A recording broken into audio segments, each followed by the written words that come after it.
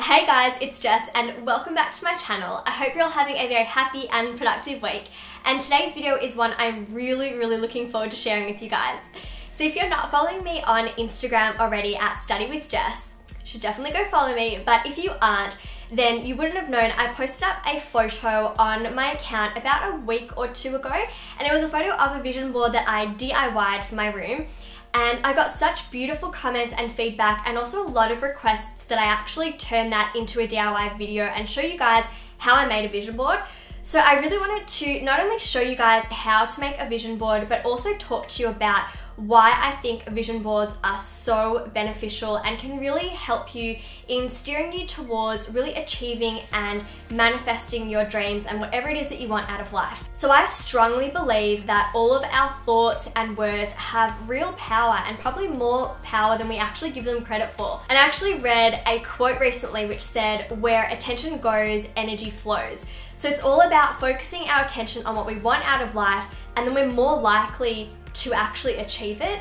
And whether you want to think of it on a more logical level and say, if I'm constantly reminding myself of what I want out of life, then I'm going to remind myself of my goals and I'm more likely to not forget about them, be more motivated to achieve them, and therefore succeed. And then there's other people that might want to think about it on more of a spiritual level, saying that our words really do have power, and what we say in the present tense we're actually creating on a subconscious level. So however you want to take it, I think vision boards are a fantastic way to remind ourselves of what we want out of life, to help us achieve success in life. And it's just a fantastic exercise to do as well, and it's such a beautiful piece to display in your room or in your homes. So I've got mine displayed above my desk in the study, and I'm constantly adding to it and changing things up, but I wanted to talk you guys through how I made my vision board and how you can make one for yourself. And it's really easy and it was really cheap as well. So hope you enjoy the little DIY part of this video as well as just the talking through it. So when it came time to design my vision board, the first thing I ended up doing before I actually got all of the supplies and all the beautiful images that you then see displayed on my board, I actually sat down and thought about what I wanted out of the next year of my life, what I wanted to see happen. And I made sure to think about the different values that I have and the different things that I place importance on as well. So family, friends, health, my career, my purpose in life, all those sort of things. So I made sure to write those down on a piece of paper, and then I wrote out a paragraph in present tense as if I was actually a year from now experiencing everything that I wanted to have happen. So instead of saying something like, I want to be healthier in a year's time, or I want to be fitter, I wrote down, I am fit and I am healthy and I'm really happy about where I am in life.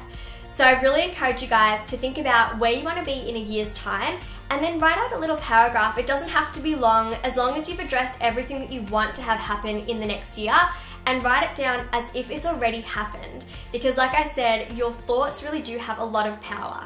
Then once I had all of that down, I ended up typing it out and printing it just on a normal standard A4 white piece of paper. It doesn't have to be anything too special, but I ended up then going and I spent an entire day on Pinterest. I actually made a separate secret folder where I was searching for a bunch of different images that reflected all of the things that I had addressed in my 1 year vision.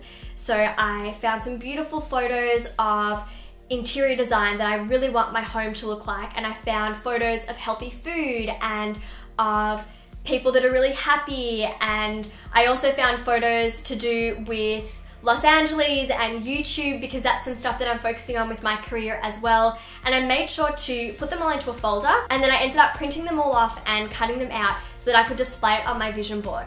So the thing that I used to display all of my images as well as my 1 year vision statement or paragraph, I ended up getting it from a hardware store, and it was about $15.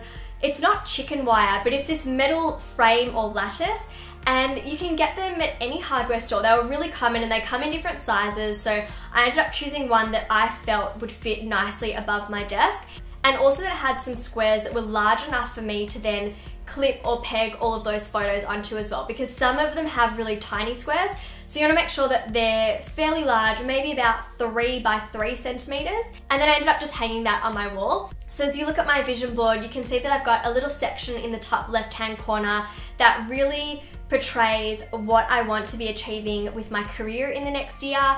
I've got a section about health and fitness and lifestyle and just being a lot more well-rounded and living a well-balanced life. So I've got a beautiful quote about meditation and yoga as well. I've got a section for my home and a section for my relationship and my family and my friends. And then right in the middle, so that I see it all the time and you can't miss it, I've pegged my 1-year vision statement. And honestly, every time that I sit down at my desk to work, I'm reminded of what's really important to me and what I want out of my life.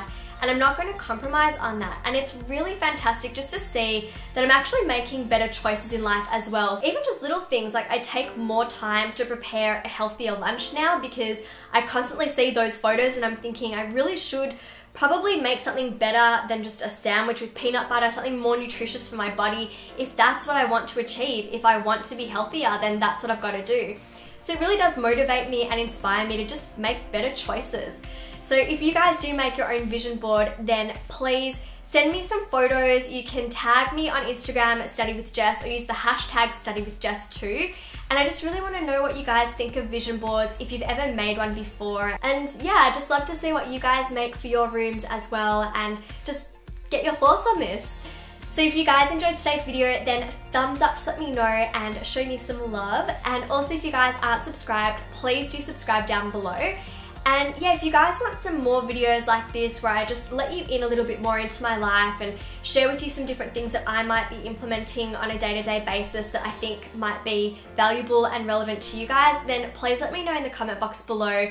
I never really thought that anyone would be very interested in vision boards, but I really loved all the feedback I was getting, and yeah, it's just something that I really value. And I've been making vision boards for ages, but I actually haven't had one in this apartment. So that's all for today's video. If you want to check out some previous videos, then click the cards up there.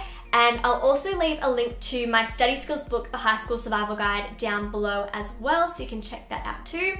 And there's also a bunch of different tips on how to stay happy and positive and enjoy school and studying and stress less in my book as well. So I hope you find that helpful.